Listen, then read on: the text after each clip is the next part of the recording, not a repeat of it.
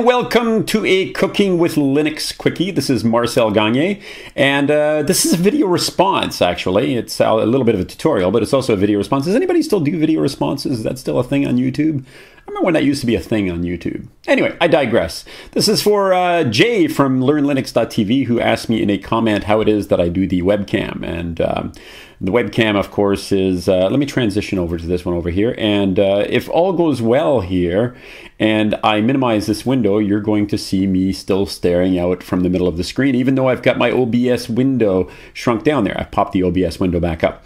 Anyway, as you know, as anybody who's watched a few of these knows, I use Open Broadcaster software, OBS Studio, to do these things.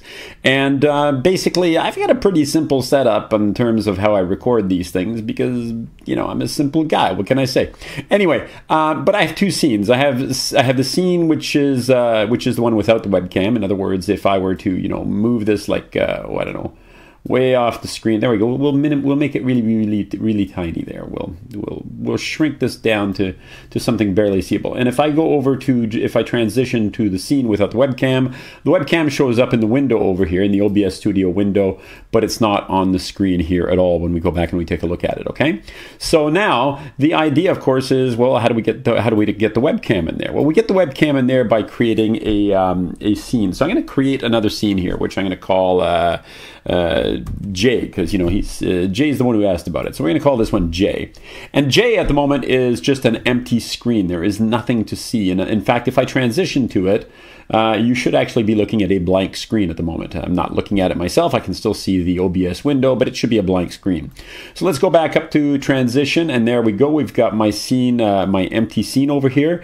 And now I need to populate this particular scene over here, and I need to populate it with something for you guys to look at. I could make it the entire screen with the screen capture here, and I could just call this everything. And if I make this everything, I go like this. Oh, the name is already in use. All right, let's call it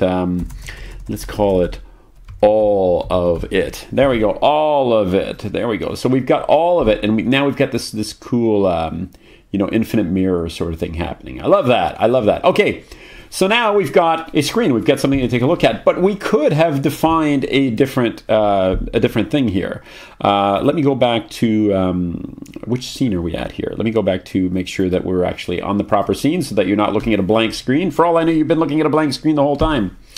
But if I go back and I take a look here, and I go to where it says all of it.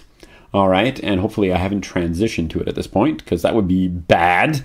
But I go over to all of it, and let's just actually remove that one, shall we? Yes, we want to remove it.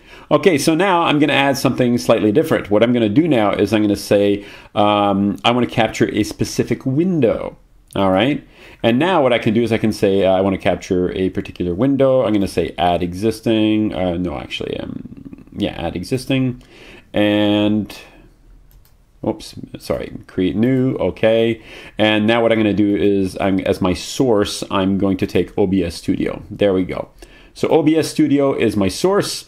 And now if I transition from the window that I've got over to this one, you should be looking at a big screen with nothing but OBS Studio on it. In other words, my cool background with the waterfall that you're not seeing at the moment will have vanished. In fact, let's go back to the waterfall there so that you can see what I'm talking about. Okay, so this window, or sorry, or this particular scene only has a particular window. So if I wanted to create a video where I concentrated on a particular window and I did not want you to take a look at the rest of the screen, this is how I would do that one.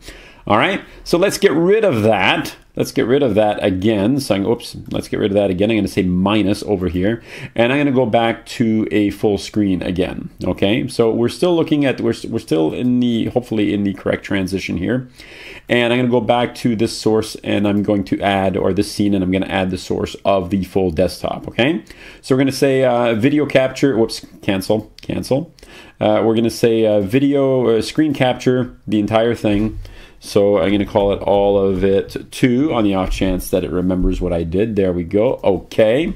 So now we've got the whole screen. So your question was, how do I get the webcam in there? Well, I get the webcam in there like this. Okay. I go video capture device, V4L2, and I'm going to call that my webcam.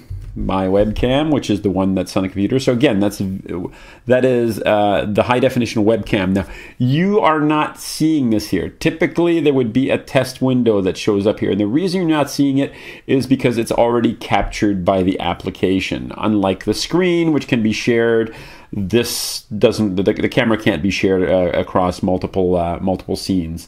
And I'm just going to say okay, but I'm going to show you how that worked over here by going to the video capture device and oops, that's not what I wanted. I mean, I could have just done it that way, but let's go to properties. And as you can see, when I go into properties, there's the webcam in the properties over there. Okay, so now I'm looking at the camera. That's you over there, camera.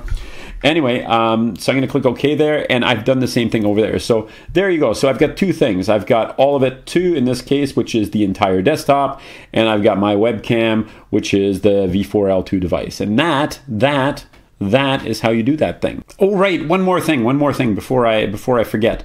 Usually I've got the webcam window as just a little thing in the bottom corner here.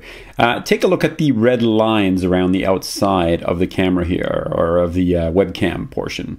If you grab one of those corners, you can shrink that down to something that you can live with, and then you can just drag that wherever it is that you want on the screen. Okay? All right? That's how I do that part. That's how you do that thing. And I'm going to just transition over to it one more time and say, I hope that helps. I hope that you've got the answer that you were looking for there. And that's the end of my video response. This is Marcel again. If you like what I'm doing here, you know how it works. Subscribe, leave comments, thumbs up, share with people, all that sort of stuff. And I'll see you next time. Bye. Oh yeah, this is where I close the little webcam thing. There we go. Gone.